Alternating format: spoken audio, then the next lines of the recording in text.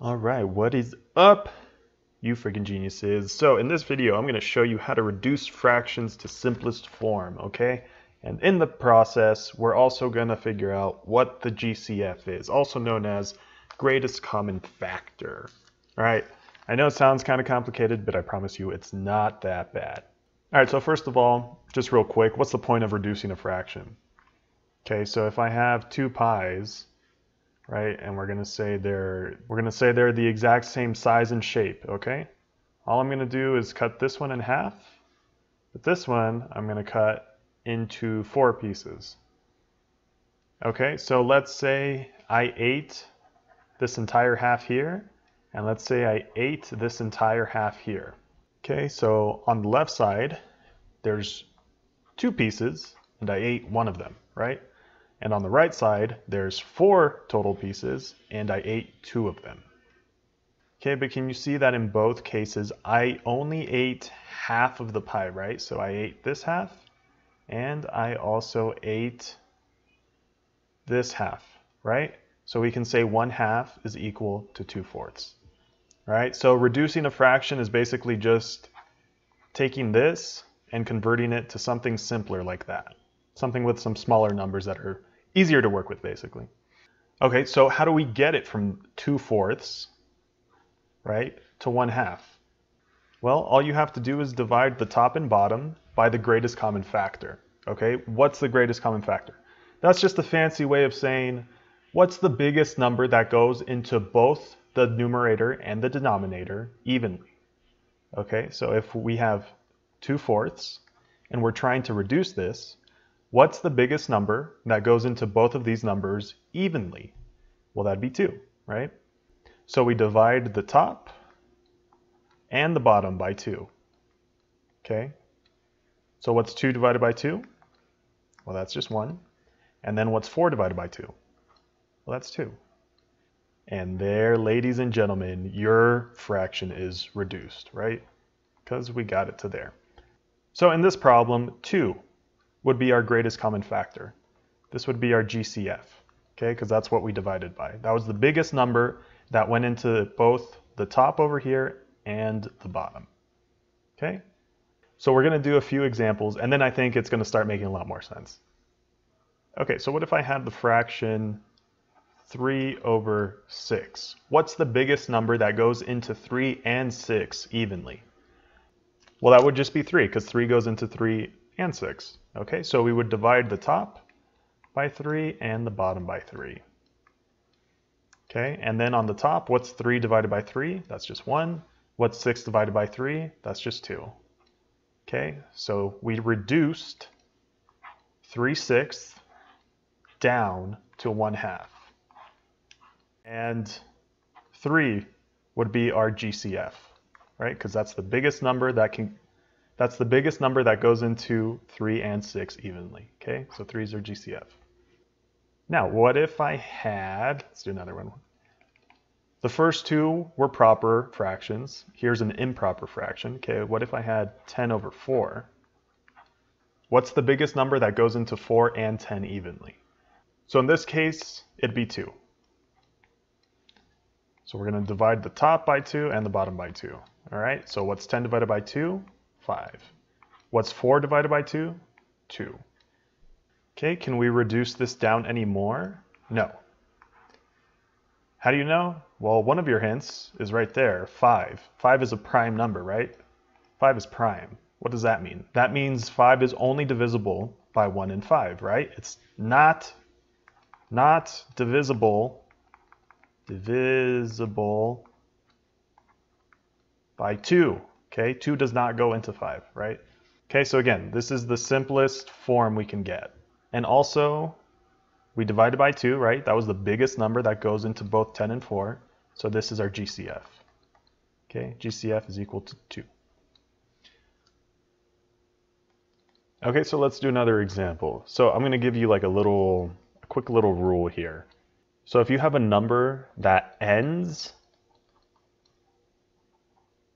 with 0 or 5, okay, it's divisible by 5. So what do I mean by that?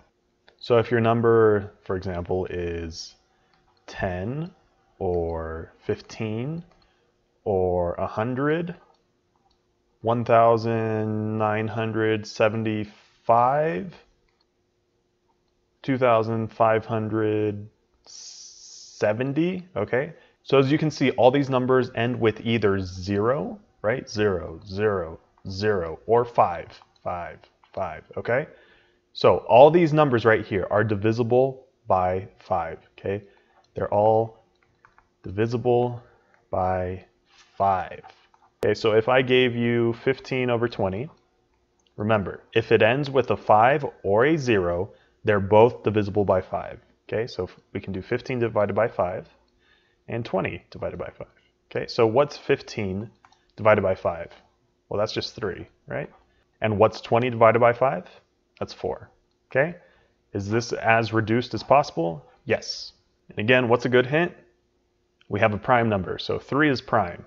It's only divisible by 1 and 3. So can 4 fit into 3? No. Okay, so 2 can fit into 4, right? 2 plus 2, or 2 times 2, right? That gives you 4. But 2 cannot fit into 3 evenly, right? So this is as reduced as possible. And again, this was the biggest number that could fit into both of them evenly. So this is our greatest common factor. Okay, so let's just do a couple more examples. Okay, so what if I gave you 28 over 14? So when the numbers get a little bigger, it's not always clear. But something that we can see is that both of these numbers are even numbers, right? Because this one ends in 4, this one ends in 8. And what are even numbers? 2, 4, 6, 8, 10, right? So this one ends in 4, this one ends in 8. That means they're both even. Something you can do with even numbers is just divide them by 2, okay? So we'll divide the top by 2 and divide the bottom by 2. So what's 28 divided by 2? Well, that's 14. And what's 14 divided by 2? Well, that's 7, okay? So is this as reduced as possible? Well, 7 is prime, right? But no, this is not as reduced as possible. Why? Because 7 fits into 14 evenly, right? How many times? Well, twice, right? So we can divide the bottom by 7, and we can divide the top by 7. So what's 14 divided by 7? Well, that's 2. And what's 7 divided by 7? That's just 1. Okay, so is this as reduced as possible? Well, we're really close. So we have 2 over 1, right? Which is the same thing as saying 2 divided by 1, right? What is 2 divided by 1? Well, that's just 2. Okay, so this is equal to this. So whenever you have a 1 in the denominator, like we do here, you can essentially hide it, right? Because it doesn't change our answer. So we have 2 over 1, but remember, a fraction is just a division problem, right? So 2 divided by 1, it's just 2. So it doesn't change our answer. But there's times where we are going to want to keep the 1 in here, okay? Because when we get into adding, subtracting, multiplying, dividing fractions, keeping the 1 in there is going to be helpful. But when we're reducing a fraction, if you have a 1 in the bottom, just hide it, okay? Because when we divide by 1, right, it doesn't change our answer. We got 2 at the top, so it's just going to stay as 2.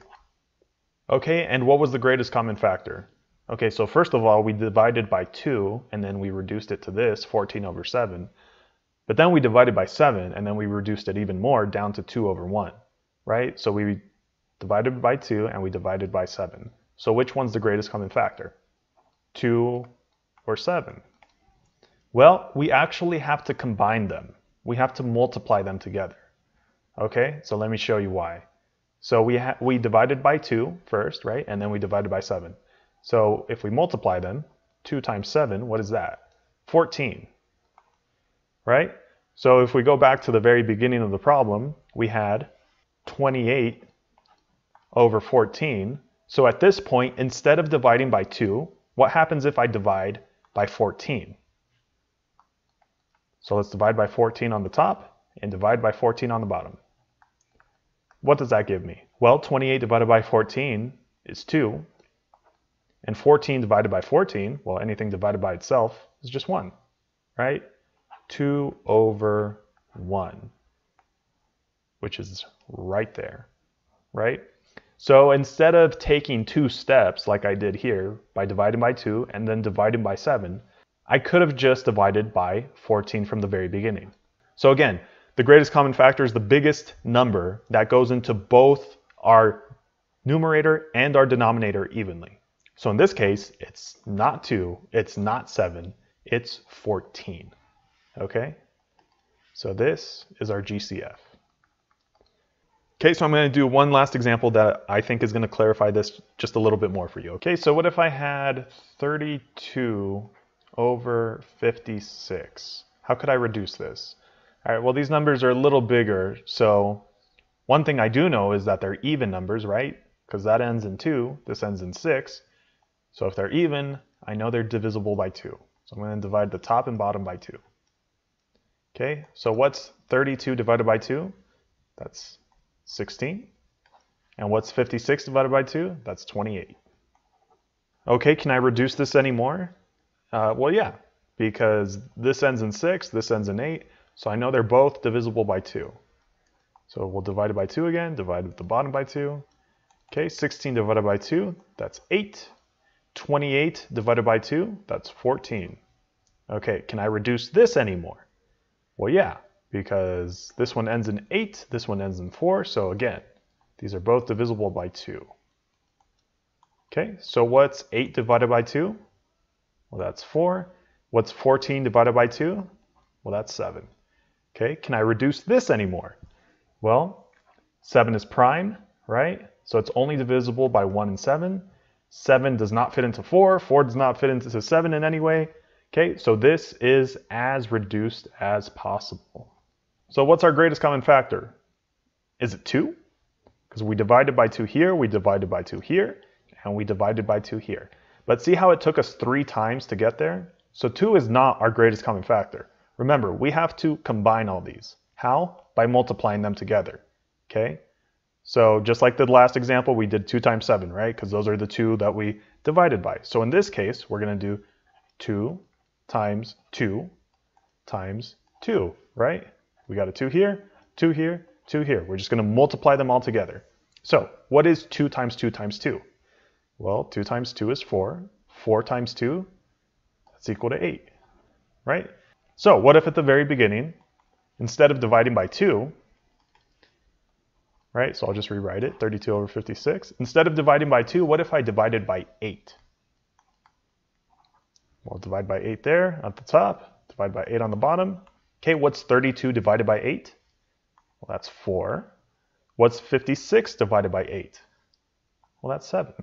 Okay, so as you can see, our final answer is the same one from right here, right? But it only took us 1 step, right? And in our 1 step, what number was that? 8. So 8 is our greatest common factor. Okay, 8 is the biggest number that fits into 32 and 56 evenly. Okay, so if you've got like a bigger number, right, that you're not really sure about, and then it takes you a few steps to get there, just make sure at the end you combine all these that you divided by, right? How? By multiplying them together. Okay, and that will give you your greatest common factor, right? Because that's the same thing as that. All right, guys, so I hope that was helpful, and I hope it cleared some questions up for you. If you still got questions, definitely leave them in the comment section below, and I'll try and help you out. We're finally going to get into adding, subtracting, multiplying, and dividing fractions. Okay, so if you need to check that out, definitely check it out, and I will see you in the next one.